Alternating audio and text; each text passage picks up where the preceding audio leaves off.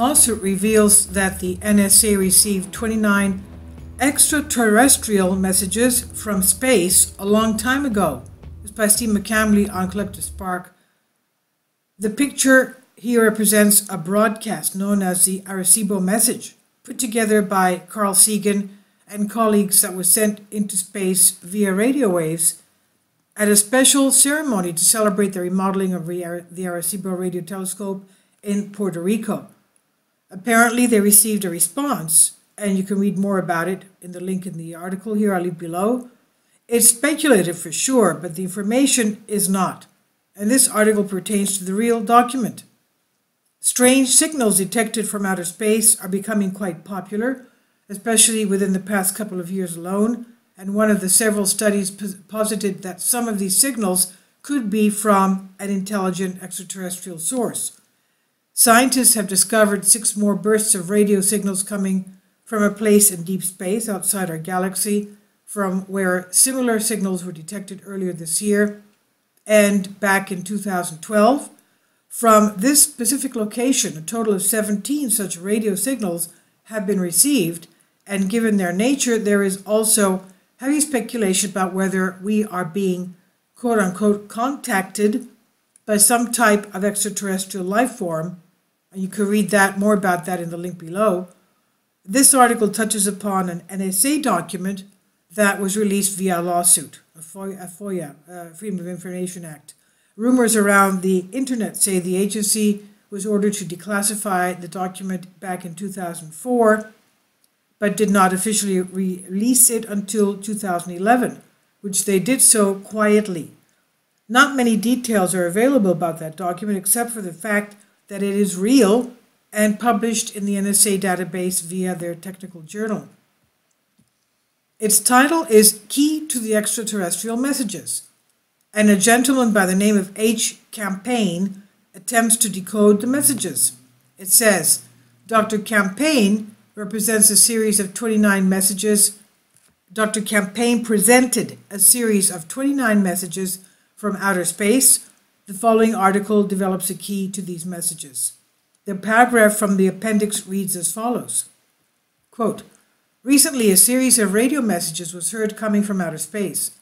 The transmission was not continuous, but cut by pauses into pieces which could be taken as units, for they were repeated over and over again, end quote. Towards the end of the document, the author states that, quote, we have penetrated the meaning of the basic symbols, and even more important, have learned some of the syntax rules of the notation and have caught mistakes in the process. We have a few words for sophisticated concepts, and given more data with a little labor, we could establish its translation, end quote. There was no document to be found that actually describes what exactly they found out and what that translation was. Quite interesting to say the least. Keep in mind, though, this is one of the thousands of documents that have been released via FOIA requests, and dozens of global intelligence agencies and governments have now released hundreds of thousands of pages of documents that discuss possible extraterrestrial beings.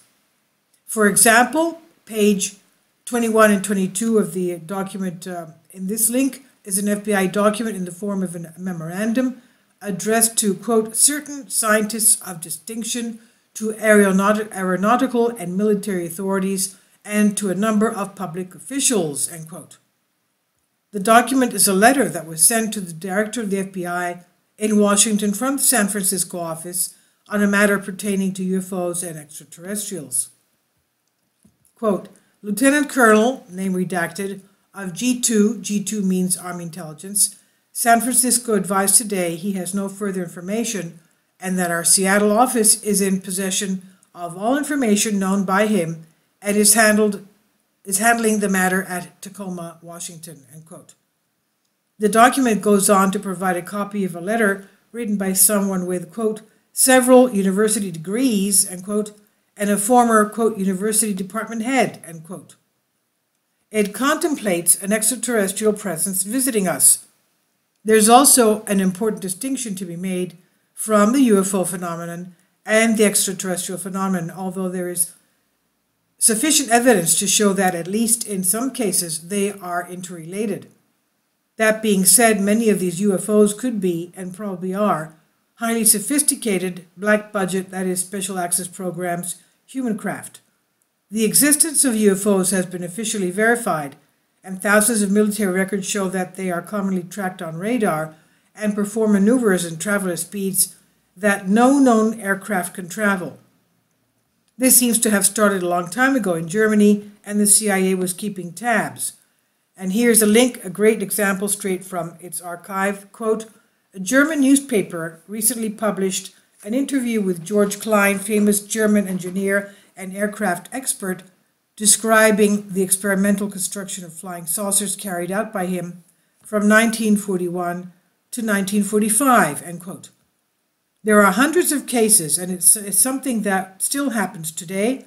A quite popular incident comes from Tehran, Iran. This incident occurred in the night of September 18, 1976. A 4-page U.S. Defense Intelligence Agency and NSA report describes the encounter in detail. Furthermore, both of the pilots involved discussed the events years later. Now, what happened on this night is an example of what has happened multiple times with regard to military encounters with UFOs. Residents of the city noticed a big bright object in the sky. The airport traffic controller also noticed, quote, it was intensely bright object that was not supposed to be there, end quote. The Iranian Air Force was contacted at the time. They were a close ally of the United States under the rule of the Shah of Iran, and they dispatched 2 F-4 fighter jets to check out the object. The United States took this encounter very seriously. A report of what happened was sent to multiple national security officials and U.S. President Gerald R. Ford, CIA director. Now, both pilots were approaching the object, experienced weapon systems and electronic failure within their craft. Quote, as the F-4 approached a range of 25 nautical miles, it lost all instrumentation and communications. When the F-4 turned away from the object and apparently was no longer a threat to it, the aircraft regained all instrumentation and communications. Another brightly lighted object came out of the original object. The second object headed straight towards the F-4, end quote. Dr. Jacques Vallée, notable for co-developing the first computerized mapping of Mars for NASA and for his work at SRI International on the Network Information Center for Our Planet, a precursor to the modern Internet, also published a paper in the Journal of Scientific Exploration titled Estimates of Optical Power Output in 6 Cases of Unexplained Aerial Objects with Defined Luminosity Characteristics, end quote. It's a great shot of one of these UFOs snapped by Canadian military pilots, and this is the image here.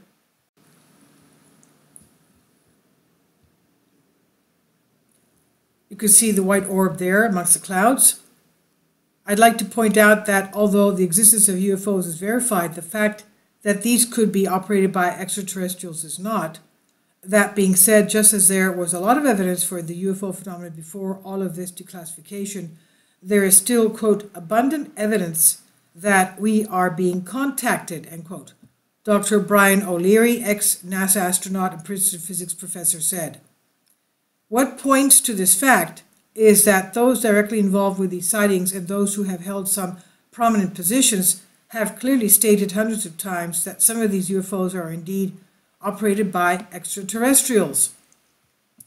Quote, this thing has gotten so highly classified, it is just impossible to get anything on it. I have no idea who controls the flow of need to know because, frankly, I was told in such an emphatic way that it was none of my business that I've never tried to make it to be my business since. I have been interested in the subject for a long time, and I do know that whatever the Air Force has on the subject is going to remain highly classified, end quote. This was said by former Senator Barry Goldwater, chairman of the Senate Intelligence Committee. Now, whoever is in control or in the know, quote unquote, with regard to this topic, it's way above the government and most likely managed by some sort of secret government atop the deep state. Given the release of this information within these past few years, those that are mentioned in these files have come forward. One out of many examples would be now retired Navy Commander Pilot Graham Bethune, who held the top secret clearance. He was a VIP plane commander who flew most of the high-ranking officers and civilians from Washington, D.C. In his testimony below, he explains how he was flying a group of VIPs and other pilots into Argentina, Newfoundland, when every single person on the plane witnessed a 300-foot object that traveled 10,000 feet straight up in a fraction of a second towards their plane. To access the official files pertaining to this particular case, you can visit the government's Project Blue Book files to read them. You can find those links in the files for this case at the National Investigations Committee on Aerial Phenomenon. In this interview, he states he learned that some of these objects were indeed extraterrestrial and from, quote, the boys upstairs, end quote. So as you can see, there is no shortage of information within this realm in the form of credible sources and documents and statements from credible people. This isn't even the tip of the iceberg. Now, this article, lawsuit reveals NSA received 29 extraterrestrial messages from space a long time ago, was originally created for a collective evolution, is published here under Creative Commons on Collective Spark by Steve McCamley. Please leave me your comments. I hope you found this interesting. I do. It could be that they are Atlanteans. You know, we look at them as perhaps having too much of an advanced technology. We know the Atlanteans used to live for tens of thousands of years. There are many who believe that these Atlanteans are hiding quite well and that they some of them are still living among us. And this could be their ancient, very advanced technology.